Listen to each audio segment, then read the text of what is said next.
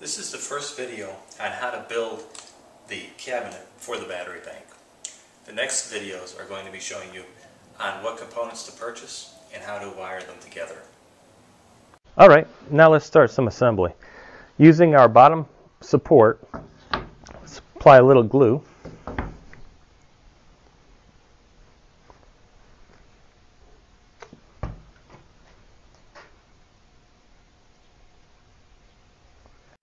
A little trick that I use is I use a speed square.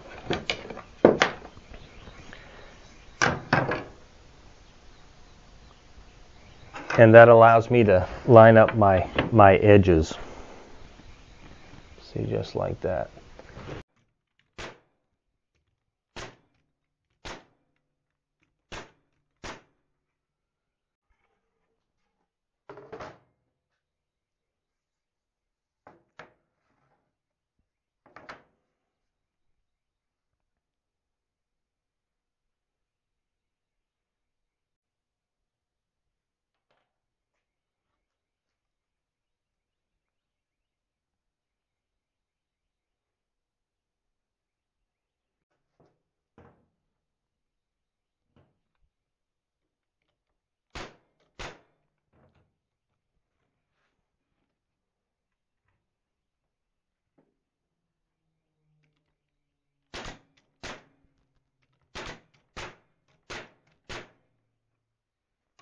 Now we're going to put in our bottom shelf. And this is a little tricky doing with one person, but you can do it.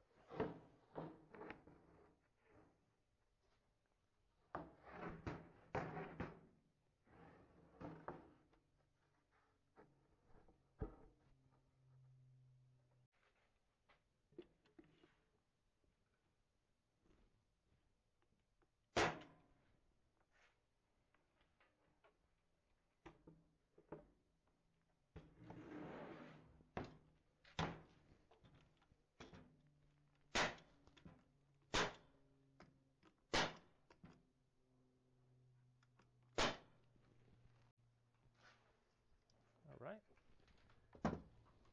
now we're going to attach the other side.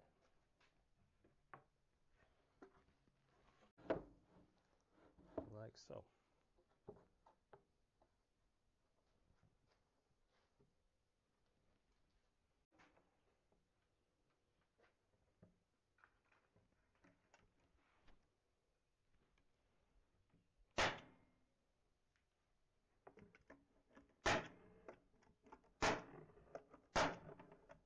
Alright, I'm going to glue and nail, you can glue and screw it, the mid-level support, just like that.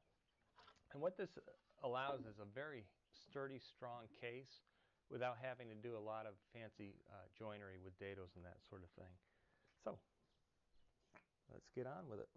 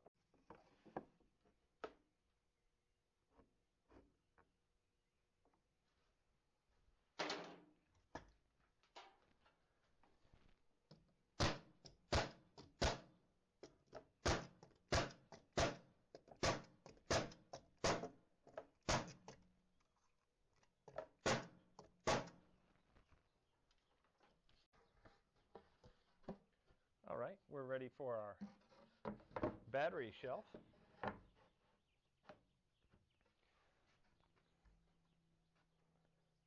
We just set it down on our supports.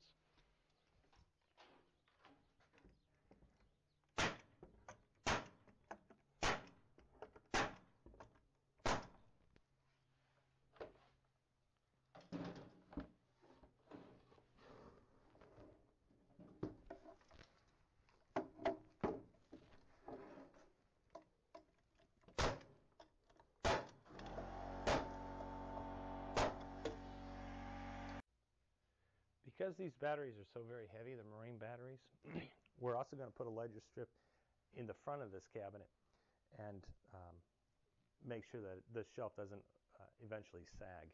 So that's what we're doing here.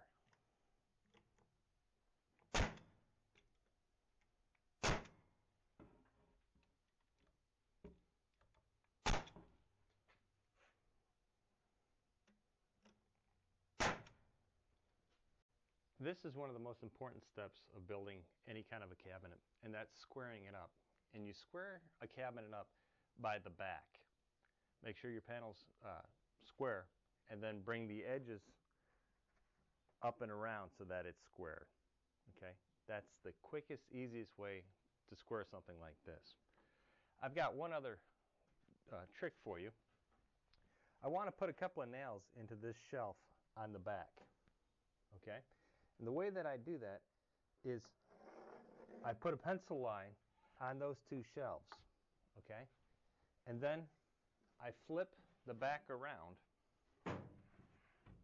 and I have where those shelves are, and I know to come down, you know, a little bit further down, and I'll be right in the middle of that 3/4 inch shelf, and that's where I'll shoot it. So let's square this carcass up. Bring it right to the corner.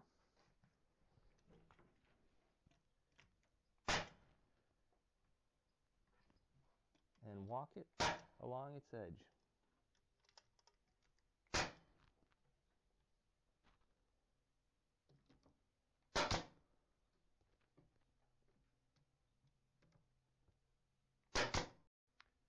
That's all there is to it.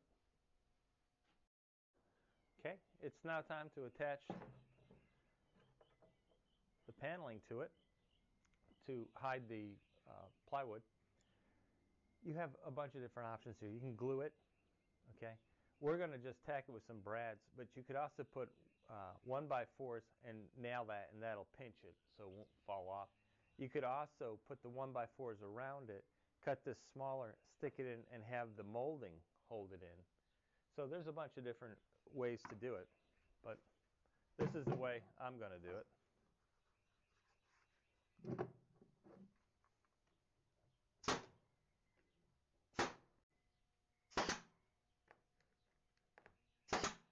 That's all there is to it. All right, to dress up the outside of the box, this isn't necessary. If you just wanted to go straight to painting, you could. But we're going to make this frame, and there's many different ways to make this. If you want to just shoot it and put the boards up against each other, you can. I'm going to use a Kreg jig and make the frame, and the way that I do that is over here. Okay, just center your hole.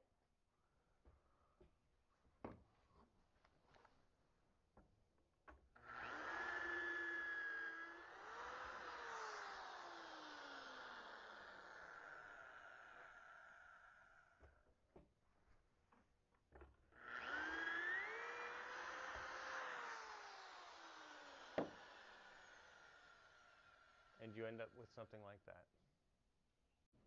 All right, the way I assemble the frame is I put a dab of glue on the end, like so.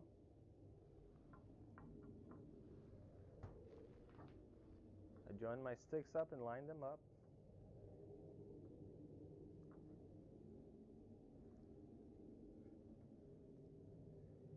And using a Kreg clamp, okay, I'll put them together like so. And that keeps the two surfaces flush with each other. And just use a drill. I join them together. That's all there is to it.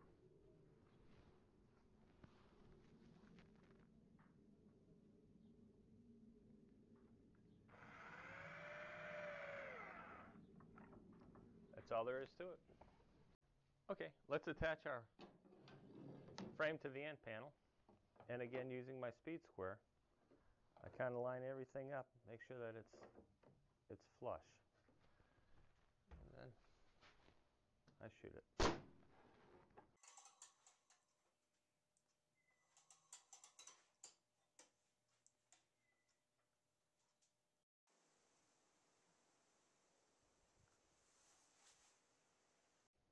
I did a video a while ago on making a $10 door, and they are super fast and they really are inexpensive to make. So for more details, go ahead and look at that video, but I'll show you how I made these real quick. This is going to go on the front of our cabinet. Okay, so let me pull this one aside and show you how I'll make this one here.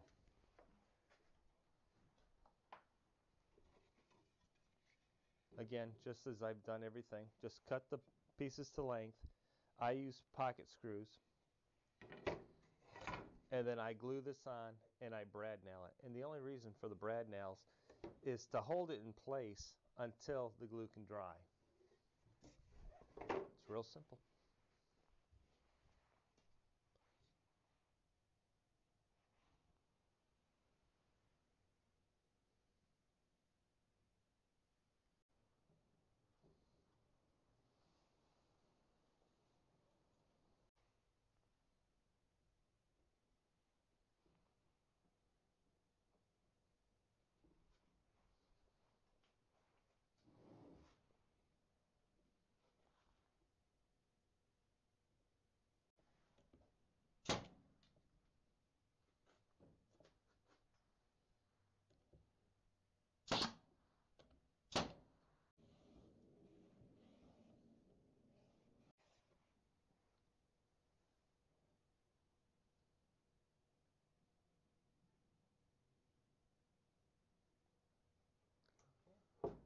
Well, here it is.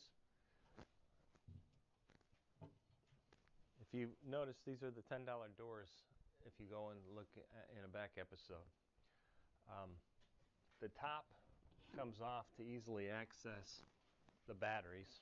You can slide them in or access the top of them. You can make the lid any way that you want. I had extra maple flooring from a job, so I just used 3/4 inch plywood and nailed them to it. Just drove the nails right into the back. You can use tile, you could just stain or paint it. It's all up to you. And then I attached a piece of trim all the way around, and I put cleats on it so that I didn't need to have a hinge system and a lid support system. Saved a little extra money there.